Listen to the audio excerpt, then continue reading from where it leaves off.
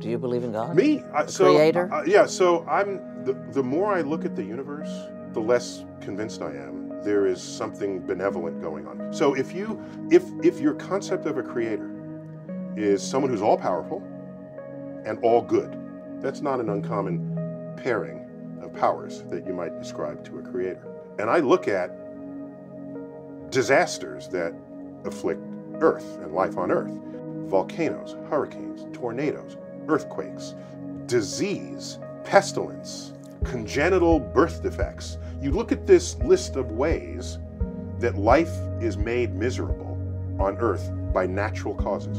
And I just ask, how do you deal with that? So philosophers rose up and said, if there is a God, God is either not all powerful or not all good.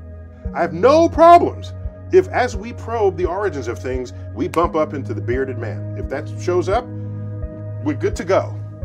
I don't lead with that information because what I believe should be irrelevant to anyone. It's not about me. It's about the real world.